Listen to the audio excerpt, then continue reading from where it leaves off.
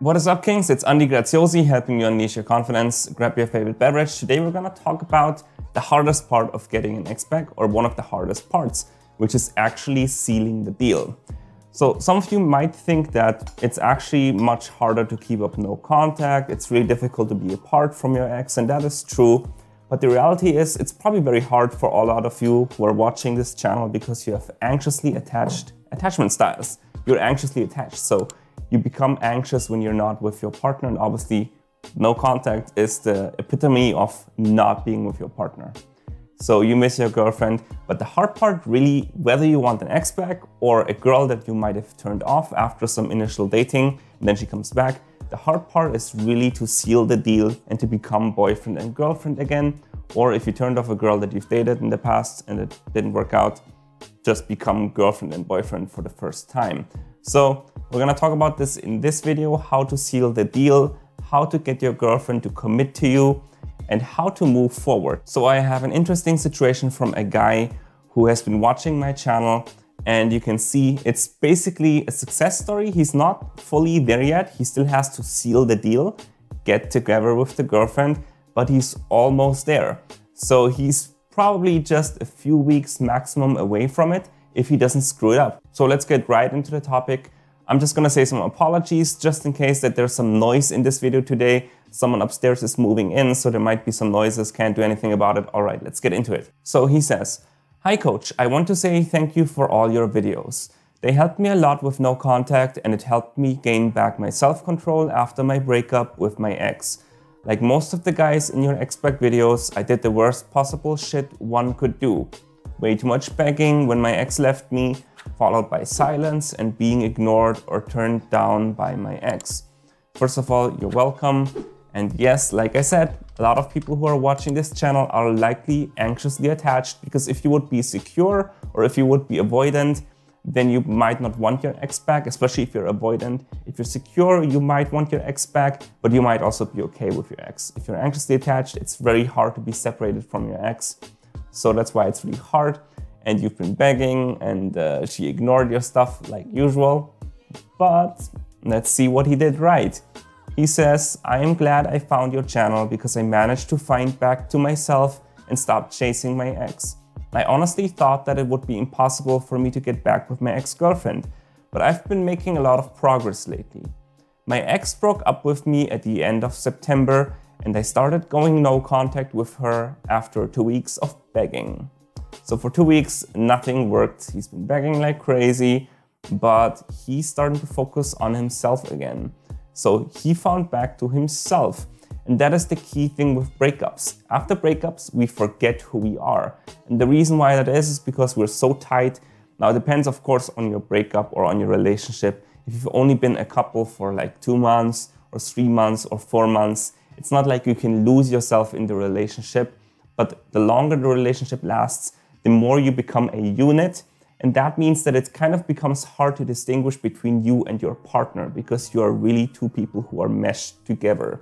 And that has good sides and bad sides, obviously. Having a woman who's like a second part of you, who you can depend on, and vice versa, she can depend on you, that's good. But at the same time, it's important to keep your autonomy and to remind yourself when you don't have enough autonomy. And this is why women often move on faster after breakups, because they have social circles, they have friends, they have a lot of girlfriends that they can talk to. We men, we often don't have this, and this is why it's so important for us to talk about our emotions and build a strong social network, even if you have a girlfriend. So anyway, he then says, during that time of no contact, I never checked her social media posts because I couldn't bear the thought of her being happy. Instead, I decided to focus on myself and began working on some new pet projects. I created a TikTok account and began posting about crypto, and particularly NFTs, which to my surprise has taken off really fast. So yeah, that is exactly the right approach. Obviously, you should always focus on yourself. Do not focus on your ex-girlfriend, even if you want her back, even if you love her. I know that sounds contradictory, but it doesn't help to focus on your ex, because if you always focus on your ex, you've been begging already and she didn't want to be with you anymore for whatever reason the breakup happened, then to focus more energy on that rather than focusing the energy on yourself, how you can grow, It's never gonna happen. It's never gonna work out if you just keep on giving your ex what she didn't want in the first place. She needs to realize that she misses what you have been giving her, that she took for granted. And then she realizes things were not as bad, and then she gives you another chance. This is how it has to be. And so he has been focusing on NFTs. If you've never heard of NFTs, what they are, they're basically digital assets, cryptocurrency based or blockchain based crypto assets, whatever. It's some modern stuff. Maybe if you watch this video in 10 years from now, it's nothing modern anymore. Maybe it flopped, or maybe it's super normal to have NFTs in 10 years from now. But he has basically been doing something that is exciting. He is passionate about it. A lot of people are passionate about NFTs right now. It's innovative, it's cool. To some people it's cool, other people think it's complete garbage. But it's exciting, it's something new. So you're kind of a thought leader right now. And that always helps. I've been talking to a friend of mine yesterday, and we've been talking about he wants to become a thought leader in his industry.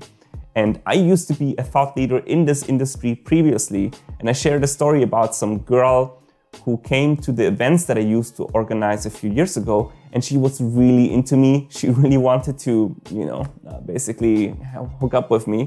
But I had a girlfriend back then. But the bottom line is, if you do something that is really cool, that's really passionate, that really shows off your skill, your competence, how ambitious you are, and that you can really move forward in life, that is sexy to any kind of woman. And so after a breakup, your woman, your ex-girlfriend, she doesn't think that you're sexy anymore. But now he's doing something that is really sexy. She may not be able to really understand what are NFTs. Maybe she thinks it's stupid, maybe she's not into tech or into crypto, and she doesn't really know what to think about this. But you're doing something new and exciting. And if his TikTok has been working out, it really has taken off, as he says. TikTok is a platform where you can grow a lot of followers really quickly. It's not like YouTube, where it's really a long game. On TikTok, you can just post some entertainment stuff or some short bits here and there, and you can gain a lot of followers really quickly. So I am assuming that your TikTok account probably has like 10,000 followers, or what do you call it there? Yeah, followers. And now that is attractive. So a lot of people are starting to realize your value. But she is not realizing your value, or didn't realize your value. But then she realizes, wait a second, all of these people do value you.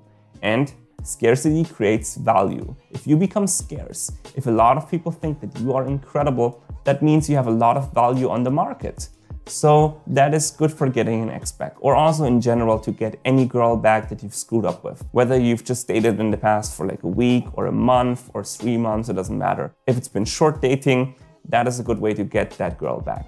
So he then says, so anyway, I basically managed to do no contact for the last months without giving in to my emotions. And then it happened, just as you always say in your videos. She came back and started messaging me. Haha, you have no idea how good it felt to hear from her and not being an emotional wreck. I actually got to show off my new TikTok content, and it seems like my ex was quite impressed with how I had grown since our breakup. Yeah, nice. That is basically textbook scenario of getting an ex back. You focused on yourself. You didn't check out her social media because it hurt. Everybody should do this. Never check out your ex's social media, Facebook, whatever, because she's gonna post some stuff like she's so happy and life is so great, but that's probably full of shit. You probably didn't post stuff on Facebook or on TikTok, I'm so happy. Instead, you posted stuff about NFTs, something that is exciting. You have shown that you focused on yourself and on your knowledge, on your skill development. So that is why she's attracted again to you. And then she's back. And like you say, it feels so good to not be an emotional wreck. You've been begging. I think a lot of people who are watching this video right now have been begging. And that is something that a woman just can't respect. An emotional wreck, that's not sexy. No woman wants to be with a man who's an emotional wreck. She wants to be able to rely on you. And obviously, he now seems like he's really dependable. His TikTok account is growing. We don't know how many followers he has, but he seems like he's getting his shit back together. So now she's starting to miss him. She might have seen this already up front. And she's wondered why he didn't message her. Maybe she then saw he's been doing stuff, he's been busy. And she realizes if you're doing something amazing, After a while, she might wonder if someone else is going to recognize your value, and so that's why she's basically reaching out again. And it feels really good to be the person who's in control again. So he then says, so this is where it gets really good. My ex and I have been talking again for the entirety of January. She sent me a Happy New Year message on New Year's Eve, which basically got us talking, and we actually met up twice since then. The first time was just a casual meetup for lunch/coffee at a coffee shop. So what are the odds that she messages you exactly on New Year's Eve? So clearly she's been missing you, and the whole Happy New Year thing was just an excuse so that she can reach out to you. And you had 2 dates already. The first one was a lunch/coffee shop date. So during the day, so I typically would not suggest to do a lunch date with any woman ever, because you just can't lead her into the bedroom. It's very unlikely to lead a woman into the bedroom, at least during the middle of the day. It's not impossible, but it's mostly not going to happen, because the expectation is already just let's meet up for lunch and that's it, and then I go back to work or whatever I'm busy with during the day. But so maybe she wasn't really sure about you yet, so well, can't be helped. That's just how it is. So he then says, she seemed pretty defensive and distant with me before that date, but I guess she opened up to me after we met up on January 5. We then met again last Friday for dinner and some wine and beers, and this is where it got really good. Nice. Wine and dinner, or wine and beer. Alcohol is always a good idea to seduce a woman. You want to reduce the tension a little bit, have some fun.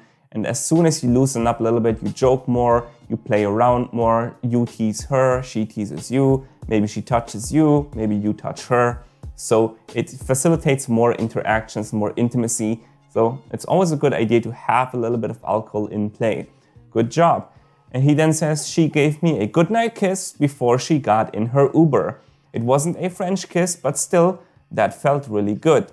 Yeah, you should feel really good about this. Obviously, if she kisses you, and you say, she kissed you, so she took the initiative, that shows you that she's really into you, or I'm not sure if you try to take the initiative. Typically, it should really be you who takes the initiative with a woman, and if she really wants you, she's not going to deny you a kiss, even if you've broken up and she's not fully sure about you. If everything was great, there's a little bit of alcohol, not so much tension, then you can go for the kiss. But if she's the one who went for the kiss, of course, that's even better technically, because she had the balls. I hope she doesn't have balls, but she had the balls to kiss you. That is actually a sign that she's really into you and she really craves to be back with you. So he then wraps it up, and this is where it gets interesting. He says, I mean, I know that I have to keep the dates going, but what do I say now? How do I get her to be my girlfriend again? It seems like she has forgiven me, or at least forgotten my fuck-ups before we broke up, and she still has feelings for me. So now I want to seal the deal to make sure I can't mess this up in any way. Can you suggest to me what I should do now? Should I bring up the topic of us getting back together? And if so, how can I bring it up? It feels really awkward, and I'm scared to ask her about us because it's not clear where we stand. Thanks again for your help and everything you have done for me to help so far. Stay healthy. So first of all, I'm not sure if I said that you're welcome. So obviously you're welcome for all the content. What should you be doing? So you want to be back with her, but if you think about it so far, everything has been going exactly your way. What are you still missing? You've had a basic kiss with her. It's not a French kiss. So how would you seduce any kind of woman that you've never dated before?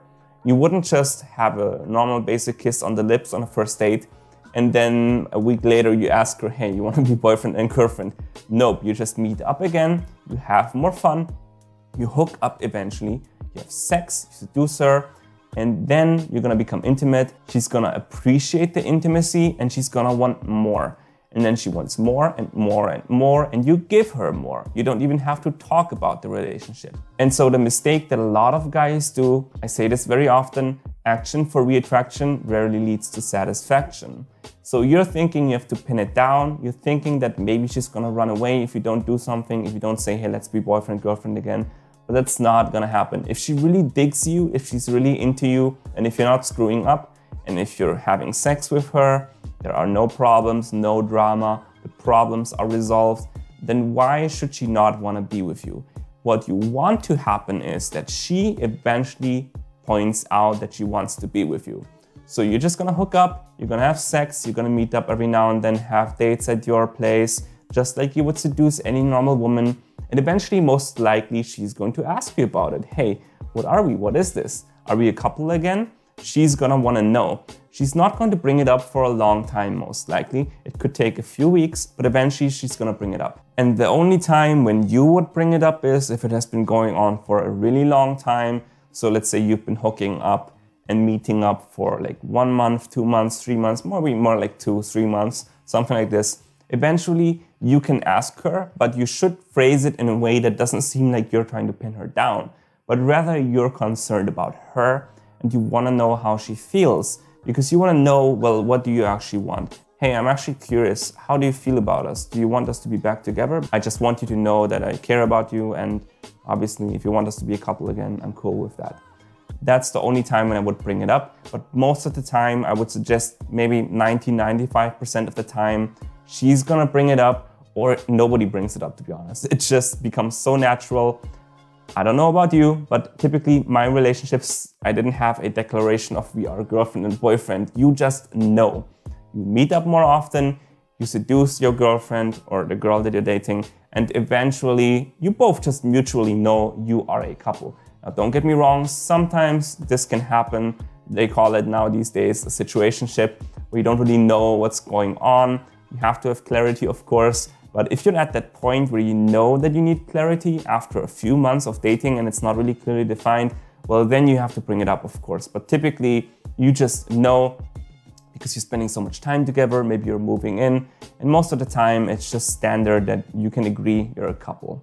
So all you have to do is just keep on doing what has been working well.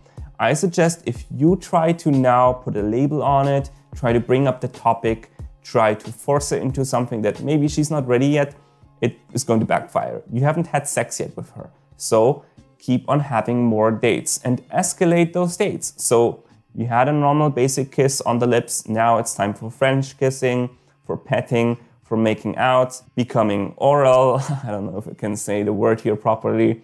And then eventually having proper sex. And then over time, it will resolve itself all by itself. You have to do nothing. And most likely, she's just gonna tell you that she really loves being with you again. And then if the problems don't repeat themselves, there's no reason not to just agree on being a couple again. And I have plenty of videos that talk about how to make sure that the problems don't repeat themselves. You can watch those as well. So that is my advice for you. Just keep on doing what you've been doing. And for everybody who has been watching this video, he's a great example of how to do it right. He focused on himself. He didn't focus on his ex. Then she messaged him. He set up some dates. That's important. You need to set up dates. And you just escalated over time. So if she's very defensive, then it has to be a boring date, like a coffee shop date. Eventually becomes a dinner date or something more fun, like wine and alcohol that is involved. Then maybe you bring her over to your place. Maybe it doesn't happen yet, but maybe on the third date you bring her over to your place and then you have sex, and then it's almost back to normal already. And then you just keep this up until she feels close to you again and she feels comfortable again, she trusts you again. Like I say always, a woman who trusts discovers her lust. And once she's lusting for you, you already won. So that is my advice for you. Let me know in the comments what you think. Give me a thumbs up, subscribe to the channel, and never forget to unleash the king within.